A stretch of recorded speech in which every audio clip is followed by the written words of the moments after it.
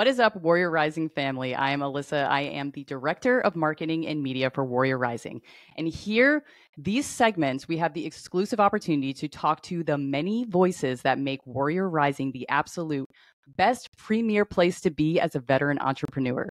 We have the absolute privilege of sitting down today with the 2024 Iowa Business Shower and Valor Gala winners, Rebecca and Kurtis Wolfinger of Mil-Spec Manufacturing. So without further ado, welcome to you both. Thank you for being here.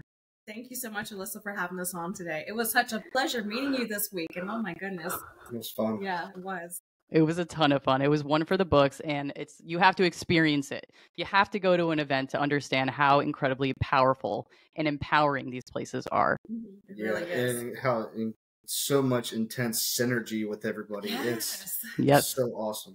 You know, remember that that quick little content film we took about describe Warrior Rising in one word? I said family initially, and I still believe that, but synergy is like been the word we've used the rest of the night for the gala. Just so much synergy. I said we have to do a part 2, I think. So a lot of people I thought of my word after. I want to change my word. Everybody has such good ones. There's not enough time, to really use a whole paragraph of words to describe Warrior Rising. It's so crazy. Like there's so many ways to describe Warrior Rising. It's intense. It's empowering. It's motivating. Like, coming back from the event, I have been nothing but energetic and just motivated to just drive. It was like recharging your batteries, It's like riding a high. Yes. Yeah. Some people are like, hey, you just had a huge weekend. You should take a day off, chill out. It's like, no. I'm moving back to the grind. Yeah. I love that. So what everyone wants to know. Okay, first question. We have to get right into it. What was your initial reaction when you found out you won the grant? Mind-blowing. This was such an amazing group of cohort participants. The veterans blew it away in their pitch competitions. I really didn't know who was going to win at this point because, like I said, they were all amazing. Wow, it just blew my mind because everybody was so awesome. Yeah. I did not expect it whatsoever. Yeah, I wish I was an investor and had millions of dollars because I would have invested in every single one of them. Yeah. Because I believe so much in all of their stories. But for us to be chosen too, I was just like, wow, I'm very honored for us to be chosen out of this entire group of amazing veterans. Yeah, and I got to sit in on all the pitches, as you know, and it was an incredible experience to hear the stories behind it. So I think it's cool to have these interviews because not everyone got to hear the pitches. So it was really awesome to be on both sides of that, to see you win, but also to have heard the pitch before and it's solid. It was a solid pitch. But so with winning, obviously it hasn't been easy street, right? It wasn't just this oh, I knew exactly what I wanted to do. It made sense and it's been easy all the way. So can you kind of walk through with the audience some of the challenges you faced getting the business off the ground or any challenges you've, encountered during this journey? Well, for Mil-Spec Manufacturing, we really wanted to try to stay out of debt as much as possible. So we bootstrapped it. We tried to cash flow the business from the very beginning and start very small, very unorthodox way of doing business in the manufacturing industry. But I think that was a really solid decision on our end because if you ever started a business, if you're on this trip of being an entrepreneur, it's not going to take off like that. It was really difficult for the first year building your brand, building your network and your customer base from scratch. And during that time of not really having much income coming in, we had 3 major appliances break. We had the central AC and heat, we had the dryer, we had a dishwasher, and that doesn't sound too bad. But when you're in the middle of it with 2 kids, it takes up a lot of your daily time. Yep. And you really have to change your lifestyle a little bit while you're going through building a business from scratch because the conveniences, like I said, the appliances, or even just going out to eat when you want to, or, splurging when you're at the store and your kid's like, hey, mommy, daddy, can I get this toy? Unfortunately, you can't do that every single time because you're living on a budget. Yep. Yeah. It takes grit. When you're in it, you're in it. You can't just think, oh, I'll just stop, and everything will go right back to normal. No, you're in it. You gotta think, oh man, I had this. It's literally, when they say a labor of love, this starting a business truly is a labor of love. You have to have the grit like Kurtis has to get through it because it's not always going to be, straight to the top. Business is like this. You're going up and down through it. Mm-hmm. Absolutely. So then tell us why American manufacturing? What is that link from, Kurtis and the service to, where did this come from? Well, when I found CNC machining through my godfather, okay, and my godfather, he was a machinist, and I didn't even know that I was actually my grandfather was a machinist growing up. I didn't know this. All right, and my godfather would show me the stuff that he was making at work, and I saw that stuff, and the way you're able to create things from just like a slug of metal, and it's almost like art. All right, and it's just insane. And from there, I went into it. I had a lot of passion for it, and it was like almost a slight obsession. But like I was able to, like I said in the pitch, all my stuff that was my biggest burden turned into a greatest asset. Mm-hmm. Like I was able to think and process all this manufacturing and how to create these products. Yeah. And then jumping into the American manufacturing side of that is connecting his service and then to the American manufacturing industry. We got into it and realized there's a huge decline in American manufacturing independence. In the past decade, we've lost 40% of machine shops, and a lot of stuff is produced overseas. Yep. So being able to bridge together veteran service, being proud to be an American.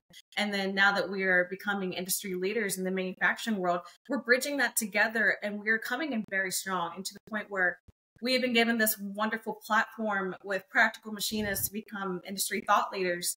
And we are trying to encourage other machine shops in America to say, the people that are local to you, they are not your competition. They are your, you should be collaborating, be with your neighbors, see how you can both grow together. Because if we want to rebuild American manufacturing, we need to start at home by supporting each other. Yep. I love that. And that was a big one that stuck out to me during your pitch too, was the collaboration over competition. I think that's massively important in any industry, in any part of life. Everything is there's not enough pie for everyone. Like there absolutely is. Doesn't matter how congested your industry might seem or how saturated it might be. So I think that that's really important. So that kind of leads me into talking about how have you been, or how do you plan to continue giving back to the community through your business? Mil-Spec Manufacturing has big plans. I know, Alyssa, you were there for the pitch, but for anybody who's watching this that wasn't able to be there, we have plans of 3 different types of workshops we are bringing to Mil-Spec Manufacturing.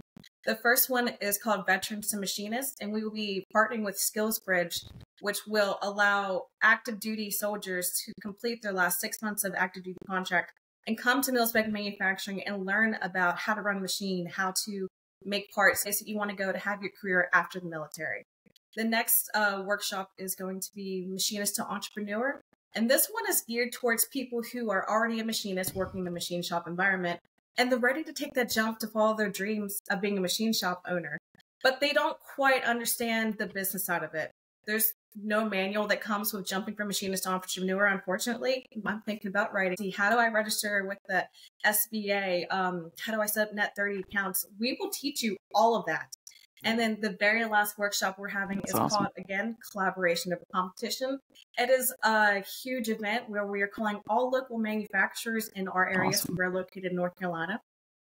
And we want to have a mastermind event where we're talking about industry problems, sharing resources, tips, and of course, building networks and relationships to benefit each other. Because once again, I'll always say, if we want to rebuild American manufacturing, we have to start at home by supporting each other. I love that. That is beautifully said, and I stand behind it 100%, especially with just made in the USA. When you said that part too, I was like, yes, made in the USA. That's a sticker I like to see. Yeah, because we've been having this movement of collaboration over competition. If anybody follows us on LinkedIn, I've been saying it for months, and it finally is catching fire. Actually, was tagged in a messages and post yesterday on LinkedIn of other machine shops saying, hey, we're going to put together a collaboration over competition mastermind meeting on Zoom. So we have the top industry leaders in the manufacturing industry coming together to try to start this movement and, share resources again and everything like that. So I am so proud of us for kickstarting that, because American manufacturing is on the rise, guys. It's going to come back so strong this year. That is incredible. Made in USA labels. It's going to be awesome. Yes, absolutely. I just had to share that because I'm so excited. You should be. You should be very proud. That's a very empowering place to be a part of that change and have to kickstarted that change for people. So that's awesome. Thank So, you. of course, with Warrior Rising, however you found out about it, how has Warrior Rising helped in this journey, or what is your experience with them and Mil-Spec manufacturing? They have changed our perspective on everything. Yeah, I mean, like, you can go all the way to the beginning of doing the online courses for Warrior Rising and being taught the actual business aspect. Not even just business, but like to take care of your body. Like once we started, I forget exactly how to word it, but it was something along the lines of like, if you can't take the breaks and make boundaries to come home and take care of yourself and find the time to work out and everything, your business is not going to succeed because you are the running force behind it. And we really took that to stride the past year. We've been trying to work out every single night, and we've been weightlifting and stuff. So that's one part of it. That's part of the business that they taught. Yeah. And the other courses. Oh yeah, I mean, like, and not only that, Warrior Rising, they put it in terms that a veteran would be able to understand too. Like I lost thought. It's okay. It's like the operations order and everything like that. The op order and everything, and how they actually like, what's the situation over here? What's the problem? How are you going to go to it? And if there's a object in the way or obstacle, how are you going to create a rally point to get around it?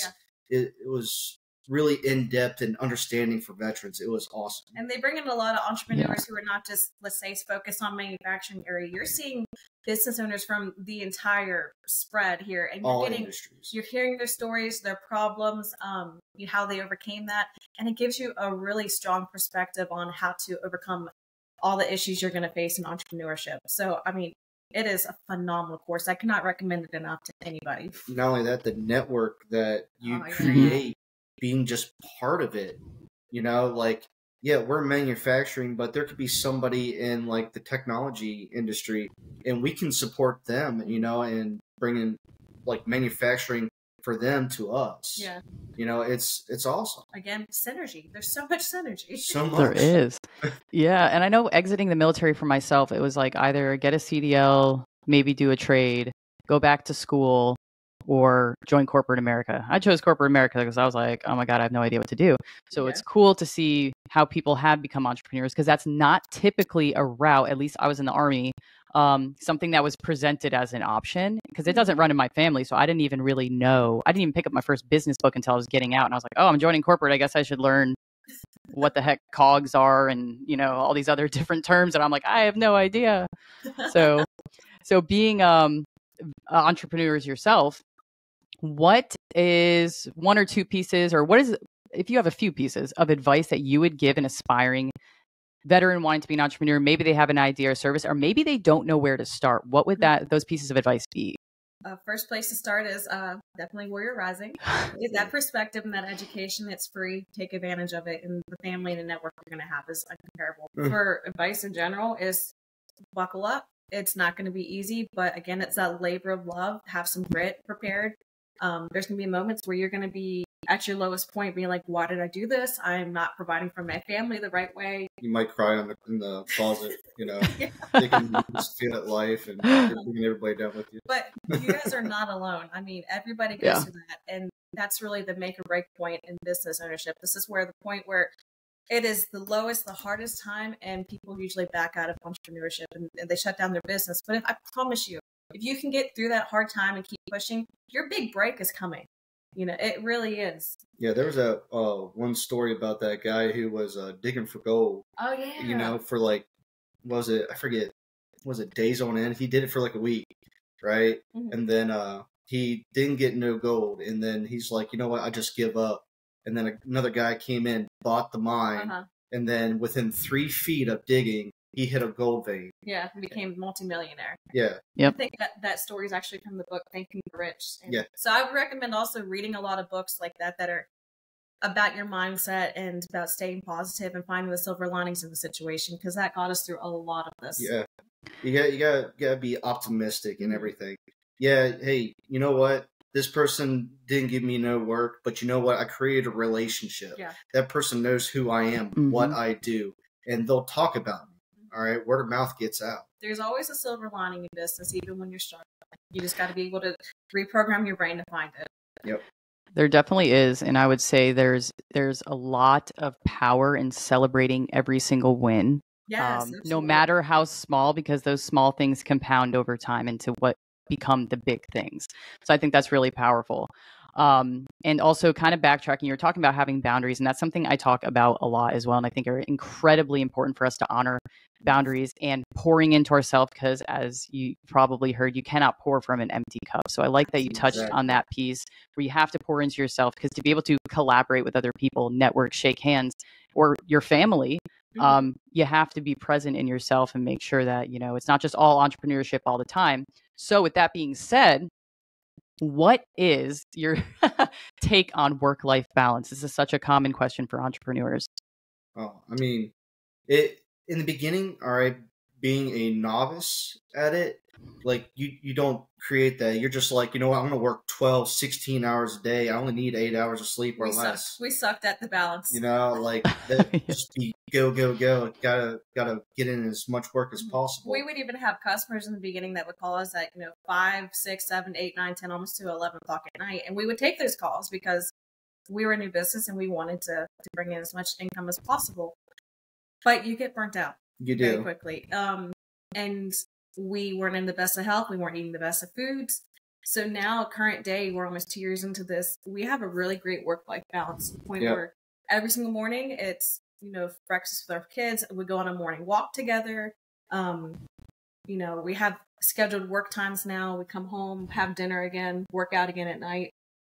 It's a night and day difference compared to when we first began. And it's absolutely critical that you give yourself those boundaries, because you will fizzle out if you don't find that sweet spot. Especially if you have kids and you're just working all the time, never see them. Well, why did you create this business? If it's for your kids, bring your kids in and spend time with them, like that's who it's for. Yeah. They're not going to remember when they're little that daddy stayed at working till 2 o'clock in the morning, but they're going to remember that you were there for their baseball game, or that you went on those morning walks with them, So work-life balance, I'm so glad you brought that up. That is incredibly critical. It is. To success. Yes. And as a mom myself, I completely agree with all of that. Is that they know everything, they mimic everything, they will remember everything, and probably bring it up. So you want to make most of those good memories, right? Yeah. So going back to the business shower experience, was there a single particular impactful moment or thing that happened, or maybe a few moments that were impactful for you? Yeah, well, see, me having a TBI, like getting out of active duty and going into the reserves and trying to get my CMP stuff like gone through, people telling you, no, you're fine. It's just PTSD. That's all it is. And they brush it off. And then, finally finding out I have a TBI, but it felt alone. Like I was by myself and nobody could relate to it. Going to that event, there is people that I have met at that event that was so, I don't know how to explain it. It validated your experiences and what you're going through. Instead of the VA saying, there's nothing wrong with you, Kurtis, they said, I'm going through the exact same thing. I know about the headaches. I know about the cluster migraines. I know about the vision loss. I'm going through it too. And it was an instant camaraderie, Yeah, that's my brother, that's my sister, because they know exactly what's going on. Yeah, and it's just like, I never got that in my whole life, and just being there, and I was able to meet these people and not feel alone. Yeah, and that's why I also, describing Warrior Rising family, we all came to this as strangers, but when we met everybody, it was nothing but hugs and support and love and being able to relate to one another. And gosh, I am so thankful we were even chosen for this cohort. Because could you imagine if you would have kept going on in your life without knowing, like filling that void in you? Yeah, it would be depressing. Yeah. And then just on the other side of the business, from the business shower, meeting other companies that understand the startup struggles and talking about their success, and then coming up to us and be like, this is amazing. You guys crushed it. Sharing their stories, maybe even wanting to collaborate together and stuff. Yeah, the collaboration people wanting to collaborate their businesses with our businesses and possibly partnering up and supporting. Oh man, it's amazing. That's awesome. Let me mention real fast, REE Medical, that was actually a sponsor of the event. They came up to us. Amazing. So Kurtis just shared how he struggled with the VA for 5 years to say that I have a TBI, and they kept saying, no, it's just PTSD. REE Medical actually, helps veterans start their filing their disability claims, and they get all the medical information. If we would have had that years ago, your life would have been changed. But when we talked to them about our business, they were there during the pitch. They heard about our workshops. We're talking about collaborating with them in the future for our workshop where it's specifically with the soldiers to machinists, with the skill bridge coming in. Yeah. We can work with them to start to get these these active duty soldiers, get their CP exams lined up, get all the disability claims in, the medical evidence. So there's, again, synergy. There's a lot of collaboration coming in here that we can benefit each other. And that's the benefit of going to Warrior Rising Business Showers, is you're meeting people that you probably don't think that you have anything in common, but manufacturing, medical industry coming together for a great cause. Yeah. Nothing compares. It's just incredible, isn't it? It's insane. Yeah. Let's say, because that disability part is it's made so difficult. Some people have like really great experiences. It's very inconsistent, I would say. Some have an easy experience, some don't. So I think it's really awesome to have met those people, but also that, it's a mutual benefit, right? Like everyone's getting eyes on, but we're helping each other, diving into those different audiences, make sure that is spread. And I just wanted to talk a little bit about like mental toughness too. A lot of veterans, like we are put into these situations that you had no choice other than to be mentally tough. I know you use the word grit a lot too. Not that we don't have, mental health issues, because a lot of us also face that. Just maybe it looks a little bit different, because I think once we get to civilian side, it just looks a lot different. There's stressors in the civilian side that might not be as like, well, I've done a lot crazier before or something like that. So kind of discuss some with risk taking in business, right? There's got to be some of that mental toughness piece, or how that's translated. Do you think your service has helped in overcome challenges in taking risks in a different light? Do you think it would have been different had you not served? It would have definitely been different. Like if I didn't serve, I wouldn't have had my cluster migraines. I wouldn't have had all my issues, and I wouldn't have pursued CNC machining like I did. Because of the benefit health-wise it gave me, it probably wouldn't have came to fruition. Yeah. And then I think your service too just made us a lot more resilient to, the ups and downs of business too. Like, we can get through this. We can do it. Well, not only that, in the military, you think very logical. All right. You're like, well, if this is the problem, get rid of the fuck problem. All right. Easy. It's like if this is an issue and you can just push it off to the side and continue mission, then do that. Yeah. You don't have to deal with it. So yeah, like having that mindset from the military definitely benefited in a logical sense of decision making. Yeah. So I think your military service definitely impacted and played a huge role in some Mil-Spec manufacturing. Yeah. Awesome. I love to hear that. And I know this is not the last time we'll be hearing from the two of you. I look forward to catching up and seeing what else you're going to do. But as a last question to close out, what are your hopes and aspirations for the future of Mil-Spec manufacturing? Take that one. Oh, that's a big one. We're going to the moon. We're in our rocket. We're strapped in. It's not just about growing Mil-Spec manufacturing and making the most amazing parts. It's bringing everybody up. Our motto has always been give people a hand up in life, and coincidentally that was Warrior Risings too. So that was close to our heart. But for Mil-Spec manufacturing specifically, we want to get into defense work, we want to get into aerospace, we want to get more into medical, we want to touch base on all of it. And being able to get into those sectors and then bring other veterans in to help with that. I think it's going to be incredible. Do you remember years ago when you worked in another shop, they had like gun parts come in and you were working on these gun parts, and it was actually a gun that he had served and used every single day of his life? It was a 240 Bravo. Yeah. Okay. An actual like lower receiver out of aluminum. Yeah. And so, they made these parts, and civilian machinists were looking at them, they're like, what are these? How do they work and everything? And he comes over, he's like, yada, yada, yada. This is literally doing like, to sleep. They were getting it from the barrel, they were making everything, and it's like you got to do all this, and then do you have the headspace and timing? And they're like, what? It's like, what are you talking about? You literally can make this 240 Bravo here in your shop. Yeah. And you don't realize that? Oh, dude, you got to tell us how this goes. We can make these parts better then. Yeah. And that kind of kickstarted the momentum of, we need to get veterans into this, because especially if you go into, the aerospace and DoD sector of this, having people with hands-on experience of this equipment, that is nothing but beneficial to the manufacturing industry, because you're going to have quality, you're going to have consistency, you're going to know exactly how it's supposed to fit, form, and function, They're going to have that experience of how it's supposed to work. Yeah. And like also have ideas, hey, this could actually be a lot better. Yeah. So maybe spitballing and bringing even better ideas to it. Yeah, to the engineers and people who are making these parts. Yeah, so Mil-Spec has some big plans, and it's going to not just benefit us, it's going to benefit everybody. Yeah. I love to hear that. I mean, you guys have definitely made your mark, and there is going to be a lasting legacy for you.